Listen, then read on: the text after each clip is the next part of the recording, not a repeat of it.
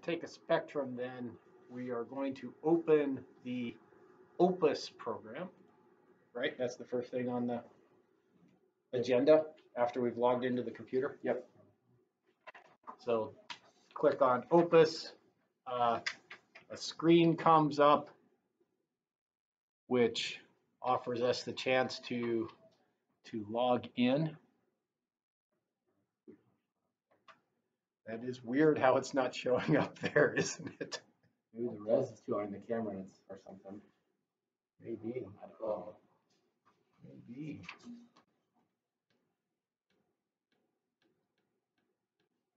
Does that help it? I'm starting to see something. Are you? I can see the box. You can see the I box? can see a little bit of the login box. Well, we'll see how this goes. The password is OPUS with all capital letters.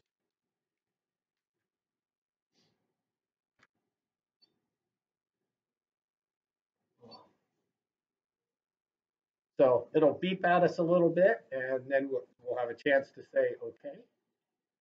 Go ahead and hit OK.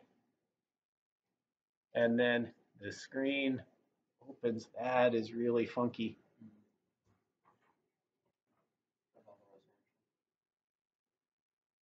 That's just spectacular. I can see the light on. You want me to turn the light on? We'll test it.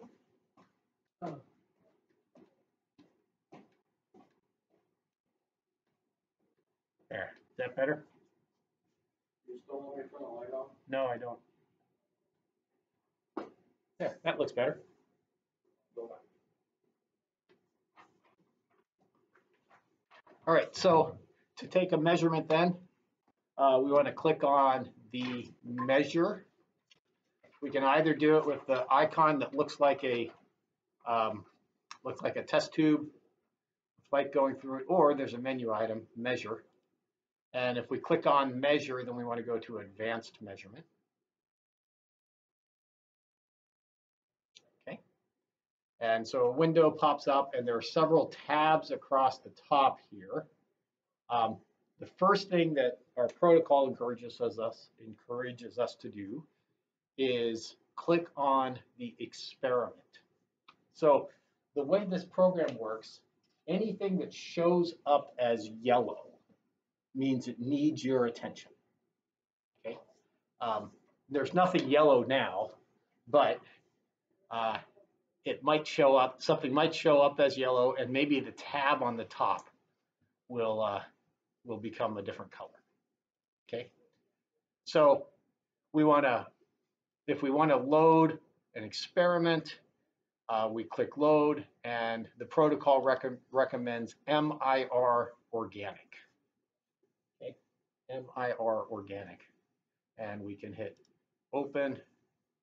All right, so now that those instrument settings have been stored.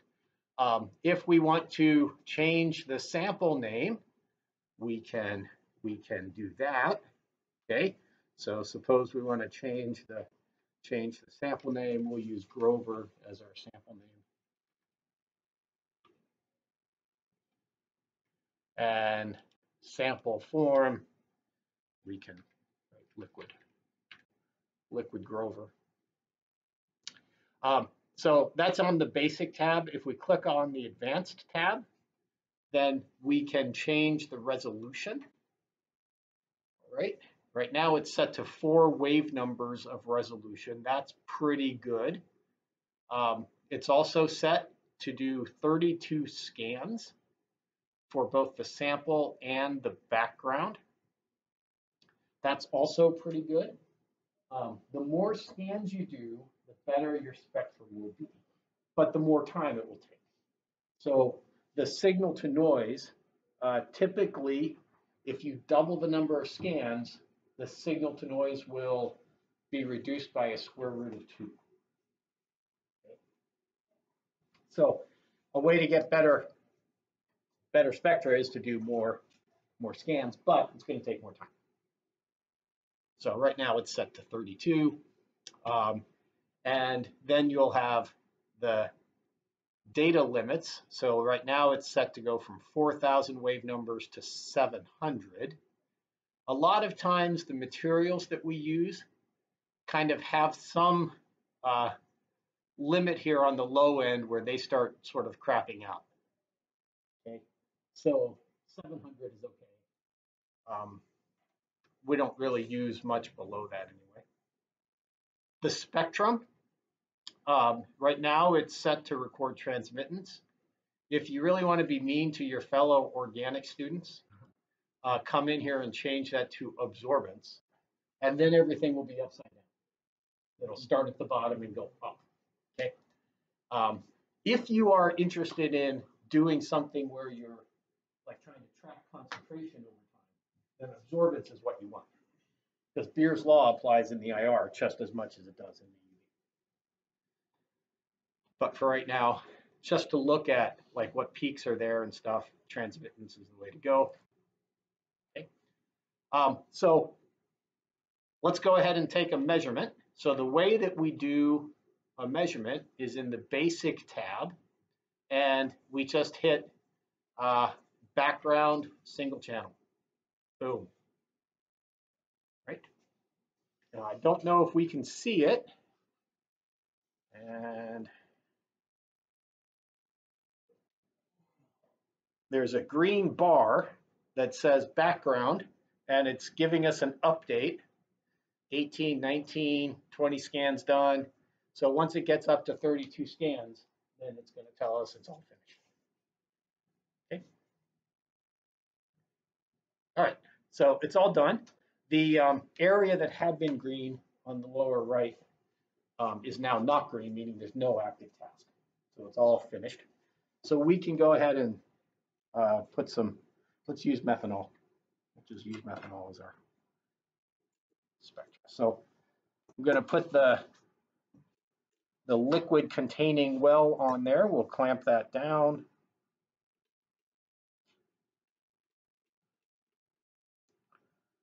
Then I'm going to squirt some methanol in. Whoa, settle down, David. That was a lot of methanol. But now we can do sample single channel. And now our green bar is back, indicating that we're doing something. And you can watch the numbers count up to 32 if you wish.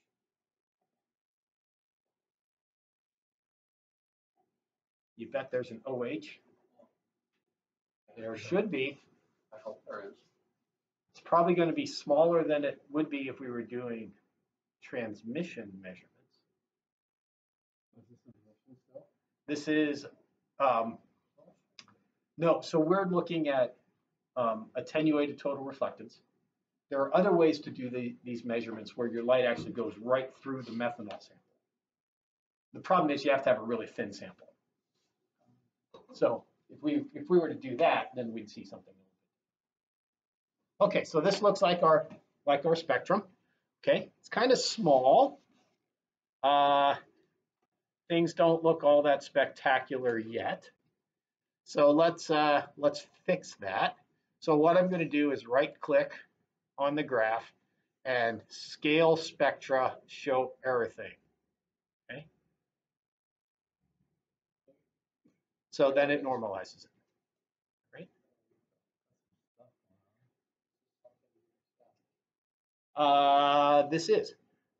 That is something I would accept. Things that we want to keep an eye out for. Okay. When you do an IR spectrum transmittance mode, your baseline is actually up here at 100. Okay, it should not go above 100. Right? And for goodness sakes, if you have spikes going above 100, then you have to read. Right? So we've got an OH peak here. We've got CH stretches. Right? We've got, I don't know what that is. And we've got something big down here.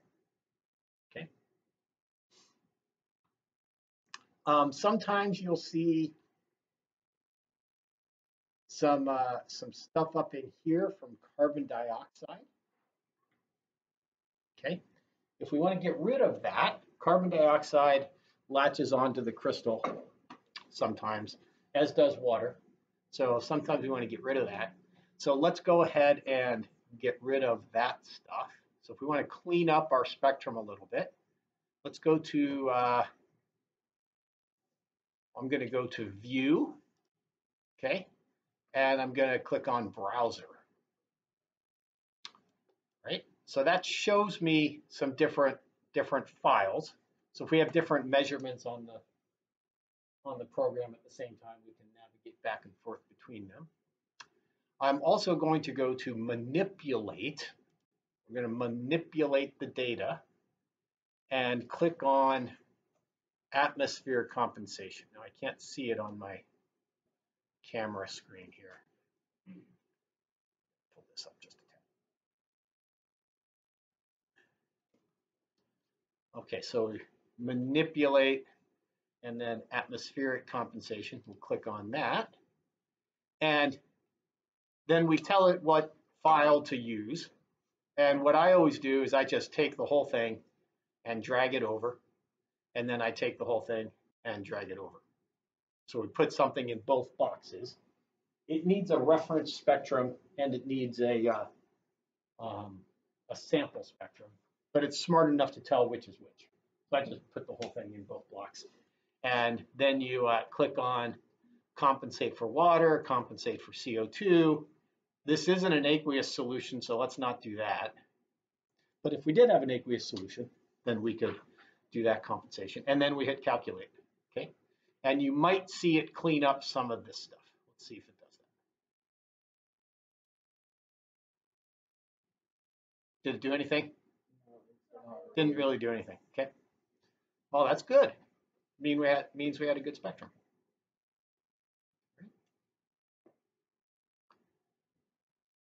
All right, so suppose we want to export this. What are the directions for exporting the data? Insert flash drive. Insert flash drive, okay? Thought I brought my flash drive down. It's in my pocket. I ordered you all flash drives, by the way. They should be in today from Amazon. I did a search on Amazon for Hillary drive. What came up? Anything? Some books about Hillary. So it wasn't. I didn't find what I was interested in. Apparently, that's not a common name for those things. Shouldn't have said all that with the recording. Probably going to get myself on the list somehow. It's okay. We're all on some list. We're all on some list. Amen. All right. So we're going to go to, does it say go to File? And what are we doing? Save File As. Okay, that's right up here. All right. Save File As. We got to click on Path, right? Or change path. And then it gives us an option to under E, okay. All right, so now we're on the E drive. We'll just leave it right in the main directory there. And file name methanol, which is also Grover, right? And there are other things we want to change in looking at mode. It says data point table, so it's going to give us frequency and transmittance in kind of like a file format we can open with Excel. And then data point table just says all. Yeah, that's fine. And then let's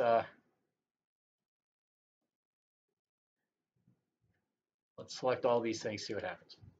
That sound all right? Yep. Save.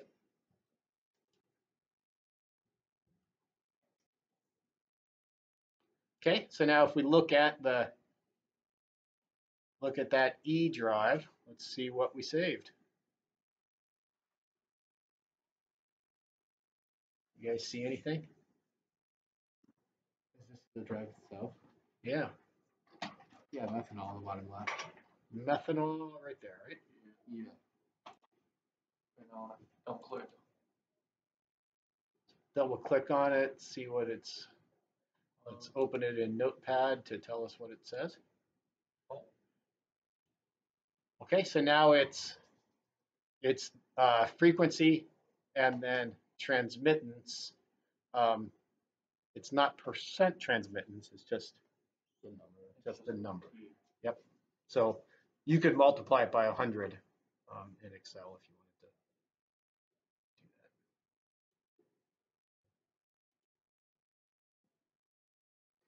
that. All right, so there you go. How do you get that? Let's say on my computer, do I just open that file and Yeah, so take if you those wanted numbers to to Excel or if something? you wanted to open that in Excel, and we open up Excel 2007, which is the latest version, and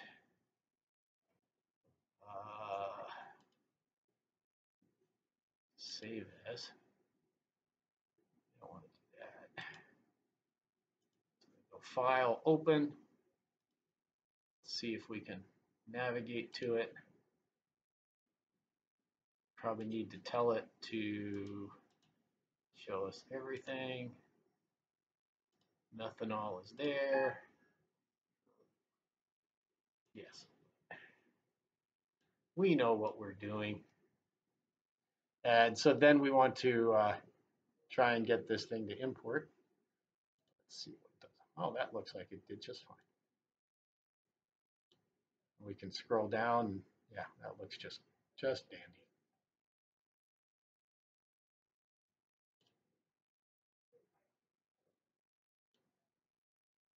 And if we wanted to make a graph, highlight A and B, go to insert, and we want to insert a scatter plot. We'll always use scatter plots. Maybe this one. We might have too many points to have actual dots. Okay. It is backwards. It is backwards. And we for sure want to right away get rid of those Lines. We don't like those. grid lines. Yeah, we don't like those. We are not a fan of grid lines. And Excel is not used to printing IR things, so we need to format the axis. Okay. And then we can click on values in reverse order. So there, it fixed it. Okay. And let's fix our max at 4,000. And we'll fix our minimum at 700. Right? Looks pretty good. And then we do the same with the y-axis. Now, newer versions of Excel, these commands are a little bit different. So you'll have to navigate through that. But we can fix both of these. We can go up to like 1.05. And it looks like we're 0.7 might be the lowest. Okay. So that does look pretty good. We might want to make that even a little more stringent.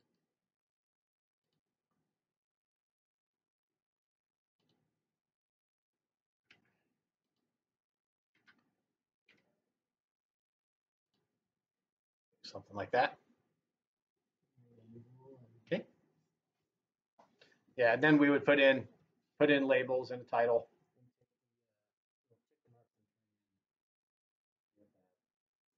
Oh my goodness, yes. Format axis. Tick marks inside. That does look so much better. We are not Philistines. The tick marks go inside. There we go. And what would you? Much happier. Much happier. This frequency of methanol. And what would you do the y-axis if it's just transmitting? So let's go ahead and yeah, I would label the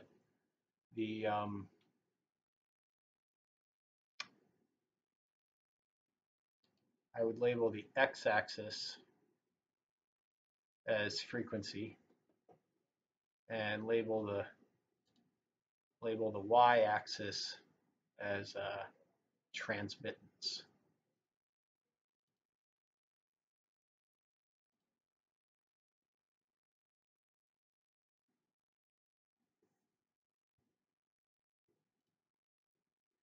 So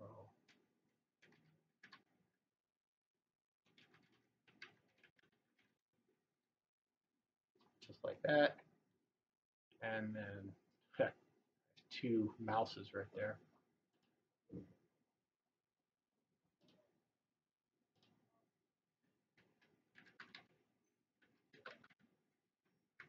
Frequency and units on frequency are inverse centimeters. So you can put that in as 1/cm. That works. Or you can do centimeters to the inverse 1 and figure out how to do a superscript. So that looks pretty good. I'm gonna move this.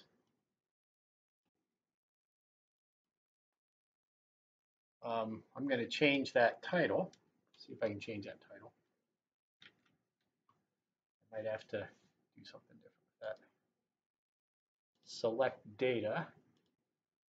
Now I can edit the series name.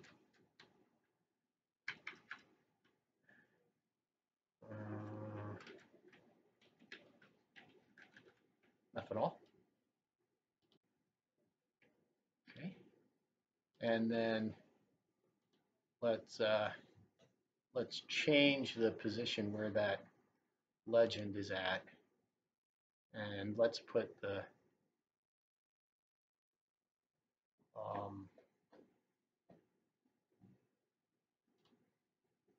I actually want to put it inside the chart.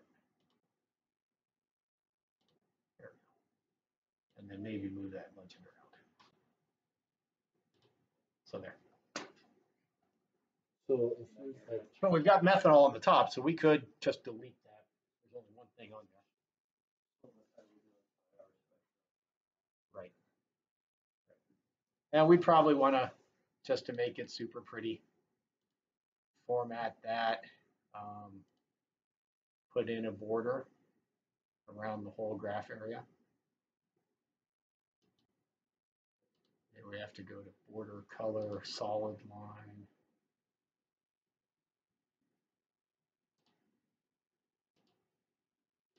Make it black.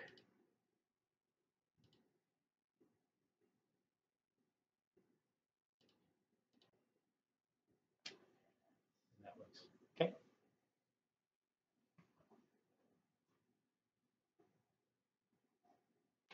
Sweet. Now we might want to like put the get the y-axis over here, and like you would normally anticipate. Mm-hmm. But either way works. All right. Hey, let's stop this thing.